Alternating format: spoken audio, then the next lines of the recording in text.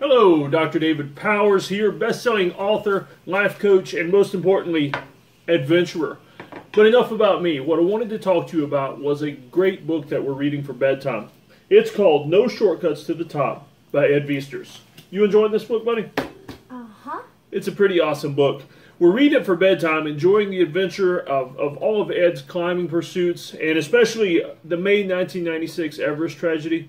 The kids have seen some of the movies and heard a lot about those stories and really enjoyed that, and it's nice to see it from Ed's perspective.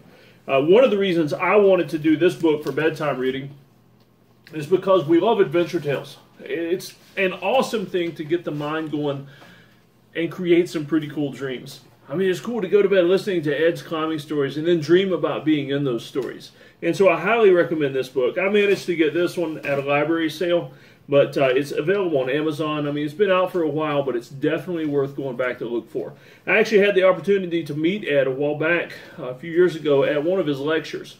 Tremendous guy. I mean, this guy he's a level above normal human physiology. I mean, the things he's able to do in the mountains, I'm not quite capable of, but I tell you what, it sure makes me want to try. It makes me want to push myself a little harder. And that's what I think this book can do for you.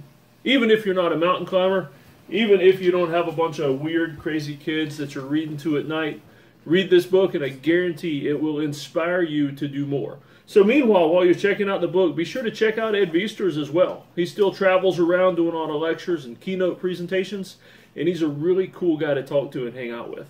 Thanks. This is Dr. Dave. Yeah.